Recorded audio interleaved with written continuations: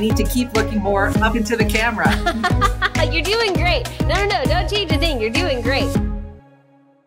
So let's take a look at these pieces here. Is it obvious which one has the highest value? We're going to chat about the quality factors of jade, from fun to fine, how much jade costs, and the correct use of jade quality terms such as commercial, apple, and imperial. Kris, what are we looking at here? Clearly one has more color and probably is a little more valuable. However, the other is beautiful. It's beautifully carved. It might tell a story. So the one on the left is a lighter green, but it has a nice creamy quality to it. It looks like it's a beautiful carving. So I wouldn't necessarily refer to this as commercial.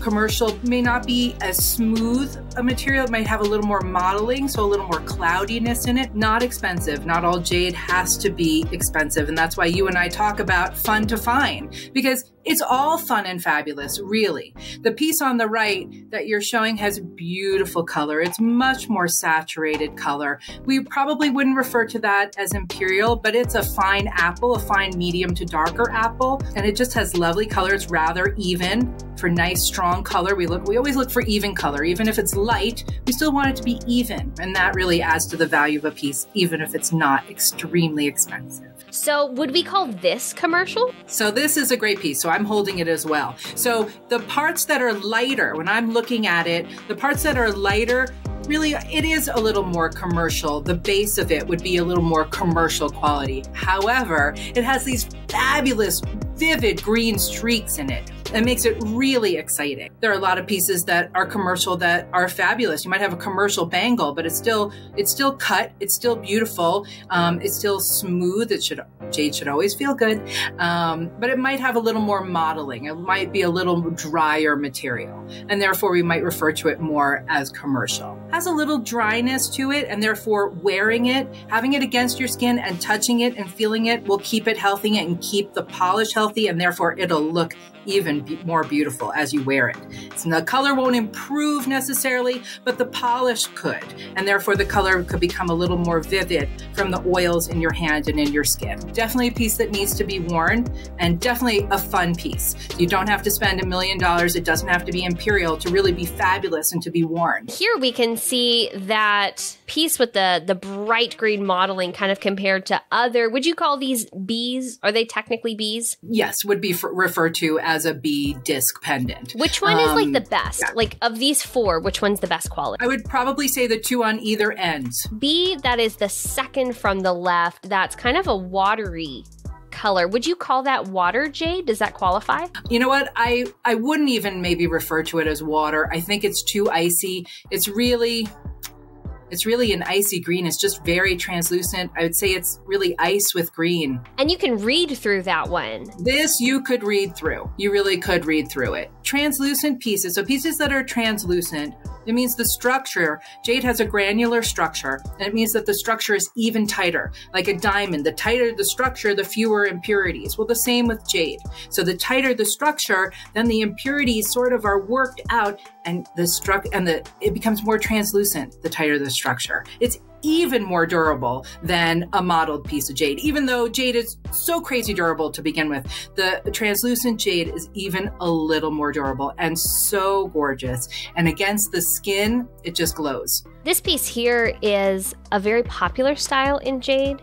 It's a great color, but still really inexpensive and attainable, and it's a natural looking color, right? You would probably never see treated jade that looks like this. Correct. The only time we would see treated jade that might look like that is only if they have bleached out the impurities to look like that. That doesn't necessarily look like they've added any dye because it has a nice, light, even color. It's nothing shocking or surprising. It's just a really pretty natural color, but we do test anyway because it could be they could have bleached out impurities, some iron staining or that type of thing. So we still do test because they still might treat a piece like that. And for everybody who's watching, Mason-Kay only sells natural, meaning untreated A jade, which is jadeite jade that has not been dyed, not been impregnated with polymer, not been bleached. Anything you get from Mason-Kay, it came out of the ground, that color. So this is the same ring we were just looking at. Can you talk a little bit about this quality jump here? I mean, I don't think anybody would argue that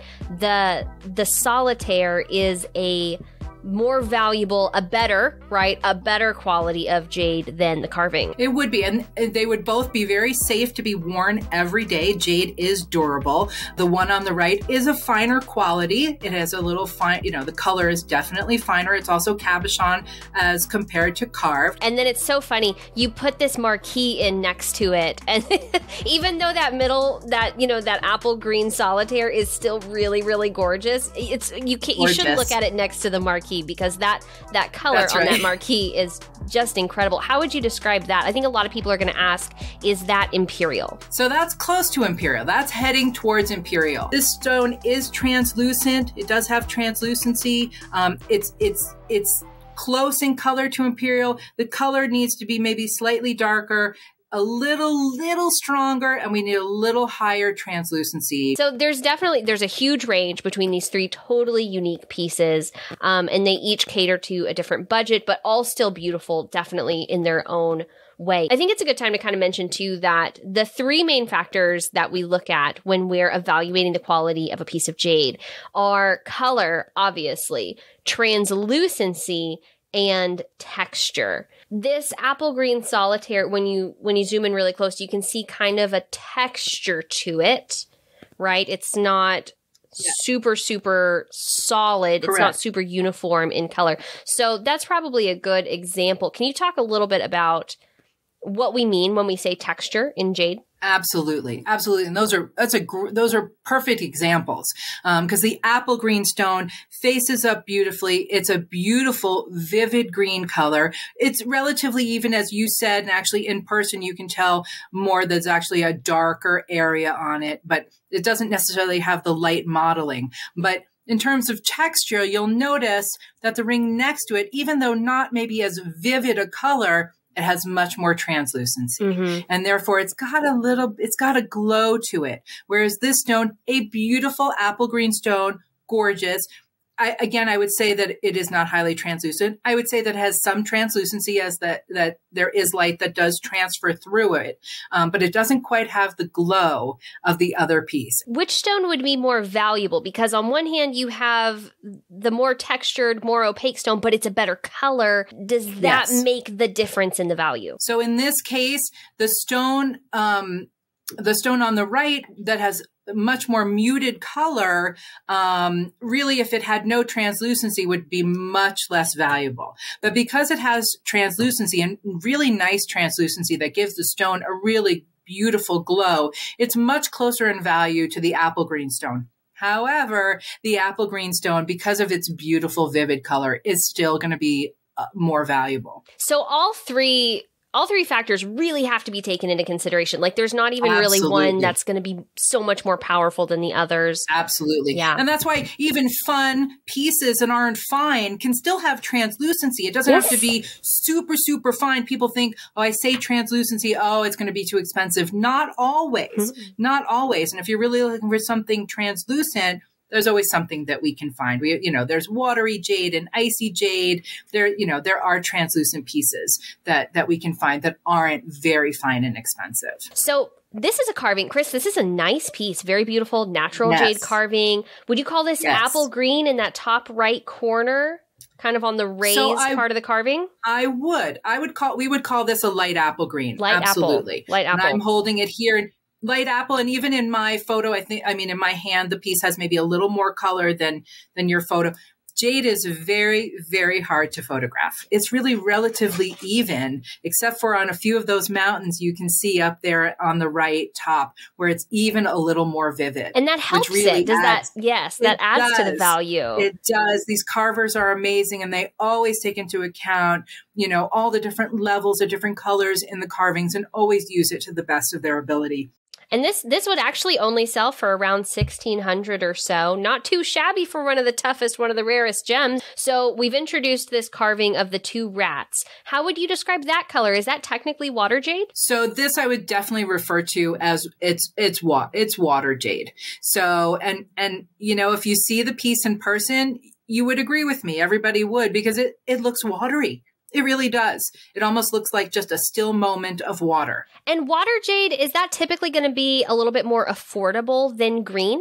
It certainly can be. It would be, you know, it's in the same vein of icy green, but the watery has little different coloring to it. Might not be as clearly green. It's a little muddier, or it's a little lighter, or it's got little streaks in it. This kind of goes from, it's kind of a, I mean, it's a light icy. It's got icy green to it, but it's really very watery. Let's start talking about some upper apple, getting into some finer colors. So this is not Imperial, but it's still beautiful. You would call this apple green, correct? Absolutely. That would be a medium apple green cabochon. Some customers prefer a nice bright apple, but some are looking for a more medium to darker apple green, which is what I would call that.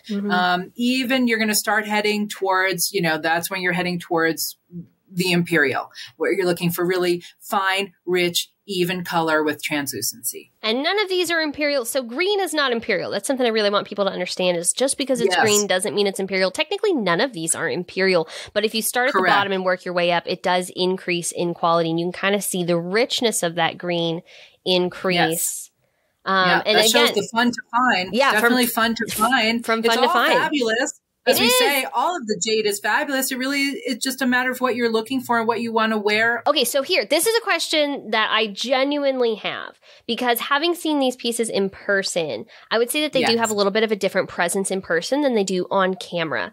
Does the estate piece here have a higher quality piece of jade than the bezel set? It does. It's hard to tell. And as we discussed, yes, you know, often, as we say, really jade should be seen in person, especially fine jade. So the estate piece with the diamonds is actually much closer to Imperial. In person, it has a glow. It has much higher translucency. It's a finer piece of jade, and the green is even richer. So this is one that I think you told me one time looks kind of like omphacite. It's a little bit of a grayer green, but really juicy and really translucent. When you put it next to the Marquis Solitaire, I think it dulls it a little bit, but on its own, don't you think that's a gorgeous stone?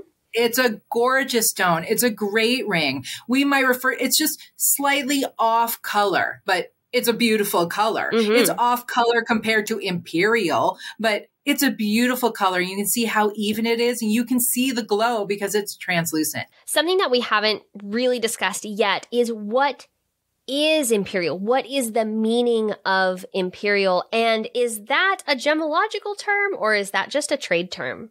So Imperial is one of those terms that everybody uses, like D-flawless. But D-flawless, we all know what that means. We know that that's, you know, a diamond that has the finest color and has no flaws. It's really kind of what Imperial Jade is. People use the word Imperial. It really just means the finest of the fine, super fine, mega fine. It's, you know, really gorgeous. And obviously the Imperial Court, was the first to find it, and they were the first to keep it and hold on to it. So Imperial really is finest of the fine. And there's a huge range of Imperial, right? So you can have Imperial that's only $50,000, but you can also have Imperial that's $27 million. Absolutely. That's very, very true. Is it Imperial in color? Is it Imperial in translucency? It's just a term that's used. I do not think that is a gemological term. It's a trade term. It's just a term that everyone hears. And often people think that all jade is Imperial Jade. So we hate to disappoint people. And we don't want to say that your jade that you own isn't Imperial. It's Imperial to you.